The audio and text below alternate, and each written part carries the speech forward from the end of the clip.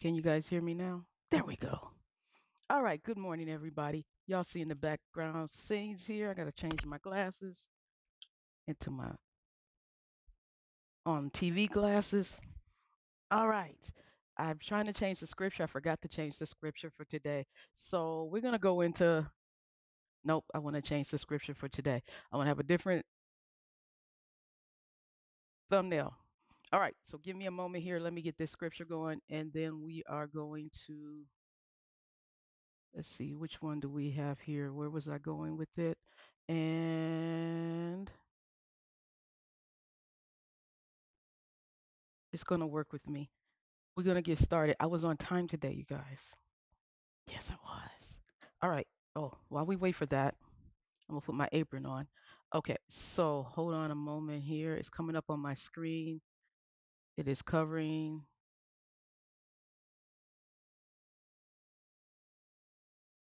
You know what? Let's just do this. Let's start with the intro. Maybe that'll be the thumbnail. All right. I am CookinMeanJean. I educate and demonstrate how easy it is to eat clean and how not to break the bank doing so. Thank you so much for coming to my kitchen. And let's begin with the scripture for today. When you go through deep waters, I will be with you. When you go through rivers of difficulty, you will not drown.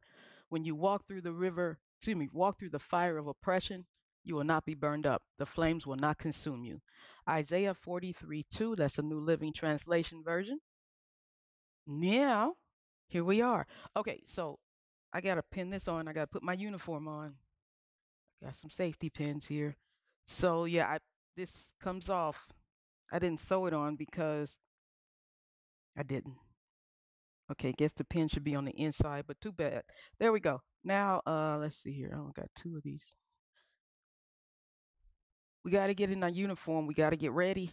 So we are ready today. As you saw the title for this post, I got an email from the USDA because I get emails for food recalls and stuff like that. Well, I'm coordinated. All right, and very interesting thing popped up about partially hydrogenated oils. How as of Friday they are banning them from all food in the United States of America. Very interesting to me. So I'm gonna give y'all a quick video today of that, and I gotta share my screen with you. It's gonna cover me, so I gotta figure out how to make myself look fit into the screen. So I gotta sit like this. Okay. Leave the camera like it is. There we go. I think we'll do that. Okay, so this is, let me make it a little larger for you guys. Now let me just show you the top. There we go. All right, so we are looking at, hold on. Oh, that kind of works. We're looking at the Federal Register daily journal for United States of America's government, our government in the United States of America. So here, revocation of uses of partially hydrogenated oils in foods, confirmation and effective date. I didn't understand it at first, but I'm gonna show you some things. I have a few sites. I don't know if you guys can see up here. See where my mouse is at up here. I'm gonna show you guys some different things. So, Food and Drug Administration is confirming effective date of December 22nd, which is Friday, the, for the final rule that appears in Federal Register. Blah blah blah. The direct final rule amends our regulations to no longer provide for the use of partially hydrogenated oils in foods, given our determination that PHOs no longer generally recognized as safe. So, GRAS, I like that. Generally recognized as safe. Take note of that. Because when you work for the government or you're in the government, y'all, some of y'all know what I'm talking about. Learn your abbreviations. They will change, but learn as much as you can. So, generally recognized as safe. It says are no longer generally recognized as safe. The rule also revokes prior sanctions from 1958, blah, blah, blah, blah, blah. The effective date is December 22nd. So, as of Friday, partially hydrogenated oils are not allowed in our food in the United States of America. So, with that being said, I'm like, so what does that mean? So, I went and found a law firm, because who else know the National Law Review? It's not a law firm, and how they looked at it. Because how does that? What does that legally mean? So let's see if I can get to the article. Is that the article? Hold on a second here. That is it. Okay, so FDA issues final administrative action on partially hydrogenated oils in food. And let's see here. I'm trying to make it bigger. There we go. The rule removes PHOs as an optional ingredient in standards of identity for like peanut butter and canned tuna. I didn't know they did all that in canned tuna. Okay, so it further revises FDA's regulations, blah, blah, blah, blah, blah. No longer oil. Wait, let me go back here. Now, oh, this is something different I didn't read before. Generally recognized as safe pertaining to rapeseed. Now, rapeseed, hold on, let me go back and read this again. Because rapeseed oil is what they make canola oil from. So let's read this because that means we can't have canola oil. And I got to read that slowly. The rule removes PHOs as an optional ingredient in the standards of identif- identity for peanut butter and canned tuna. Further, it revises FDA's regulations affirming food substances as generally recognized as safe pertaining to Manhattan oil, rapeseed oil to no longer include partially hydrogenated. Oh, okay. So canola oil, rapeseed oil comes from canola oil comes from rape seeds. So they had PHOs in canola oil. I don't use canola oil. I never recommend that you ever use canola oil in your life again. Also, vegetable oil, I would never recommend you to use that ever again. This to me, that can't come in my house. That's like poison to me. So now, anyhow, that's my opinion. You can look it up. One day I'll do a special on that. So you can no longer include partially hydrogenated forms of these oils. All right. So it's not saying that they ban these oils, but you cannot have those forms of oils partially hydrogenated. Okay. All right. Now, let's see here. Do we need to know any more of this stuff here? Nope, we don't need to know. That's the same stuff we just read. Let's get into what these oils are. Just one second here. Okay, I'm trying to see if there's anything else here that we might want. Nope. Let's go over to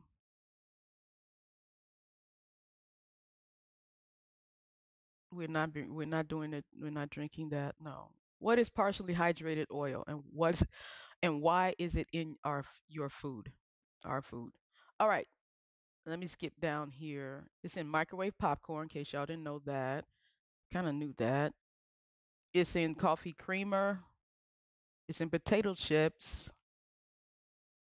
All right. Partially hydrogenated oil is a solid form of vegetable oil that has undergone hydrogenation. Hmm. This process adds hydrogen molecules to the liquid vegetable oil and transform it into room a solid at room temperature. During this process, trans fat forms. Trans fats is the worst fat to consume. All right. So, partially hydrogenated oils had a lot of trans fat. If you read, now let me say this here. Hold on. Let me just do this real quick here. We're looking at stuff on the internet. The government website, that's a decision that I would trust and say that they did. The law firm, but when you're on the internet, you don't take everything as gospel. Okay, so this is one person's opinion on hydrogenated oils. The government decided not to have them in there anymore. We don't trust that one right there, as far as you trust the government, and we're gonna go from there. But this is someone's website I clicked on. I don't. This is not my Bible when it comes to food. Okay, just remember that every time you're on the internet, looking at me, looking at everybody, listening to us, reading whatever, don't think it's just we're not the gospel. We're not the be all, the end all. We're not the end of the subject. We're a part of it when we're discussing it, but that's about it. Moving on. Okay. Now, with that being said, All right, what are trans fats? Vegetable oil chemically alters, partially hydrogenated, blah, blah, blah, blah, blah, blah. I'm trying to see if there's anything worth value in this article.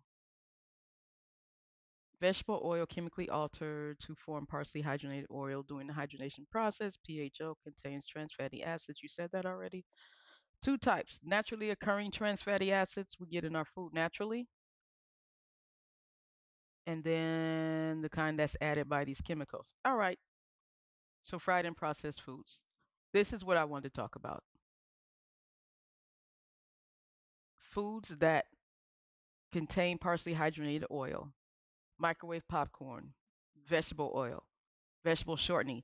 That kind of hurts me because I do use vegetable shortening when I am making pie crust, but I use the one from the health food store.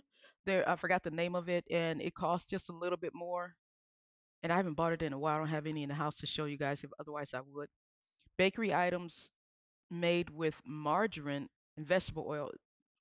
I hope by now you guys know margarine is not what we're gonna do. No. Mm-mm-mm. And or vegetable sure, excuse me. Non-dairy creamers, potato and corn chips, pre-made pizza dough frosting. Frosting they put I think they put frosting on here because you can make uh frosting with vegetable shortening because if you want to make a buttercream, did I do it with buttercream?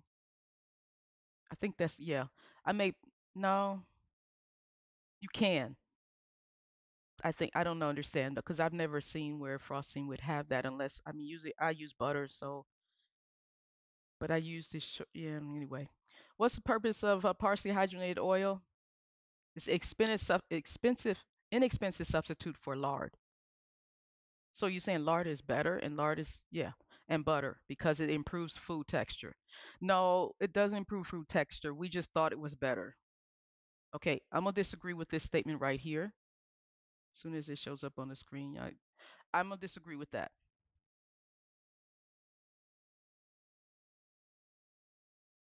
Manufacturers use partially hydrated oil to increase shelf life.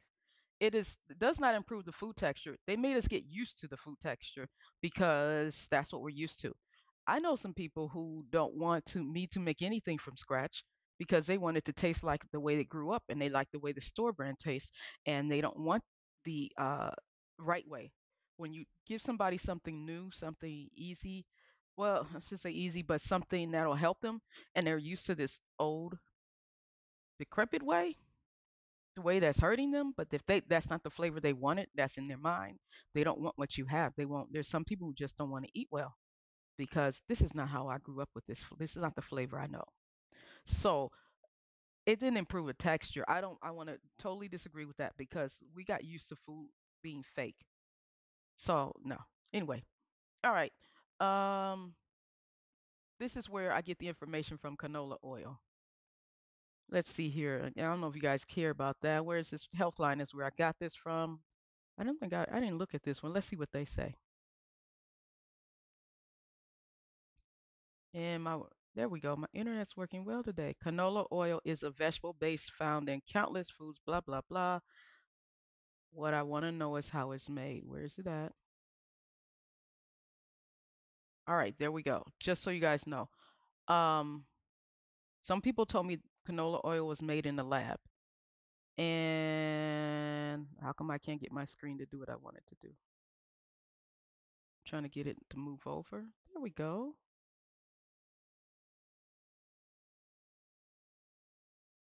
There we go. All right. So it is from the rapeseed plant. I did. I didn't think it was. I thought it was from a lab, like someone had told me. But you have to do your own research.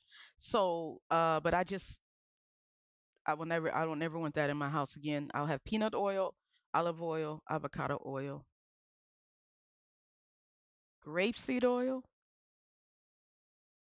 I gotta learn more about that. Anyway,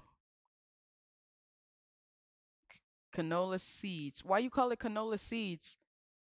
Okay, see, this is why I don't trust every article that I read. You're gonna call it canola seeds, but a minute ago you called it rapeseed.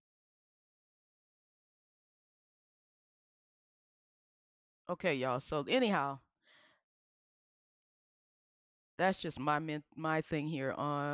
So it's from the plant, the rapeseed plant, but you call it canola seeds. Is that how it is? Maybe I need to know more. I need to know more. All right. So now there's one more thing that has nothing to do with oil, but it's with the government. And this popped up in my email also. They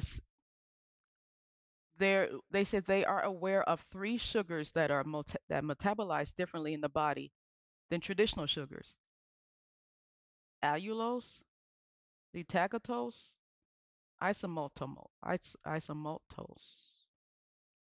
I said that wrong. Anyhow, I got allulose right here in my cabinet right now, but they didn't say what their research is. Okay, what research on consumer awareness understand being. So there, somebody's asking them, please provide the data, and they haven't, but they're thinking about it. Government here. Let me go to the top here so y'all can see where I'm getting this information from. Oh, wow, I was way at the. Okay, hold on. Federal Register. Sugars that are metabolized differently than traditional sugars. So, again, this stuff pops up in my email from the FDA, from USDA, when there's different food recalls, and that's where I get this from. So, anyway, that's what we got for you guys. That's what I got for you guys today. If you guys got any questions, yeah, you would go to federalregister.gov, as you can see at the top of the screen here, and see and go under that list, or the USDA, uh, and see and get on their mailing list. And my battery on my computer says it's about my. I didn't plug up my Mac, y'all. Okay, I got 9%. Let me end this up real quick before it ends it for me. All right, y'all. Let's move to the screen here. Remember, in January 2024, we have Eatin Clean Club Eatin Clean with CookinMeanJean, and oh my goodness, I don't want my battery to die. So anyhow, don't forget about that. I'll remind you about that later, a little more when I have some more time on my screen here. And as usual, how long I've been on here today? I don't even know. Oh, 18 minutes. I was talking too long. Sorry about that, y'all.